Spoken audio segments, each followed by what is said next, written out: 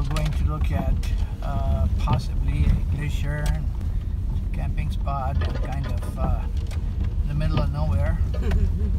We are away from the highway now. It's a dirt road and hardly anybody around.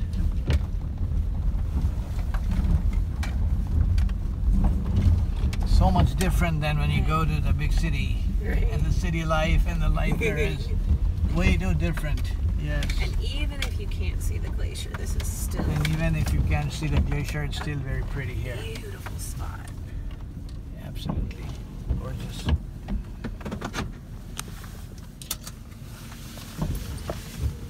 It decided to stop raining for now. Yeah.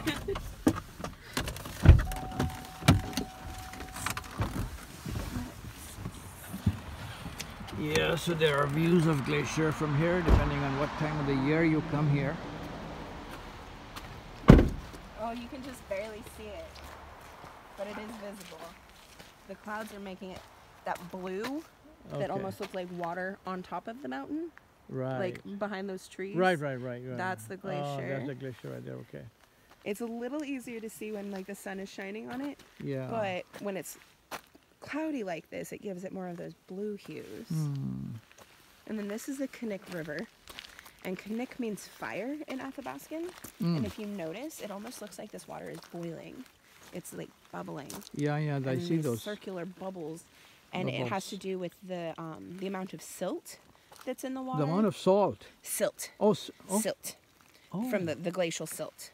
Oh, okay. And how rocky the bottom is. Right. Because it's super rocky underneath. You can see how rocky everything is here. Right. Gravel is one of our #1 exports. Is our #1 export in Alaska. Mostly to China, oddly enough. Is that right? China doesn't have enough rocks, I guess. And we have an abundance. Have Chinese bought lands in Alaska? I don't know. I don't think so. Only... They did in I believe it's Vancouver only and parts of Western Canada. They have. 12% of Alaska is privately owned. Most of Alaska is still owned by the state or federal government. Oh, okay. So they may have some policies on the sale of land actually to foreigners, perhaps. 70% of Alaska is Bureau of Land Management, like federal land, because we have so many like national parks, national forests. Yeah. And then we have a bunch of state parks, and those are all state owned. This land here is state land. It's like Fish and Game Department. I have all the appropriate permits to be allowed to be here, though. Your van will be here in the video as well.